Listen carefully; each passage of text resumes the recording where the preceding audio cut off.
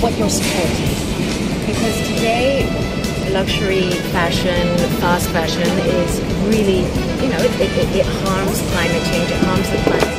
It's not something that's even good for a human connection. You buy something and you throw it away. What does that mean anymore? There's a lack of sacredness with who we are and how we dress ourselves, which is why I love all of this, because you were explaining that these prints and this fabric was handmade and passed from generation to generation, which is wonderful because there's also that family connection, and so there's a sacredness, and we feel that. I mean, I feel it, and I'm just looking at these. I want to wear them next. So I want to carry the sacredness.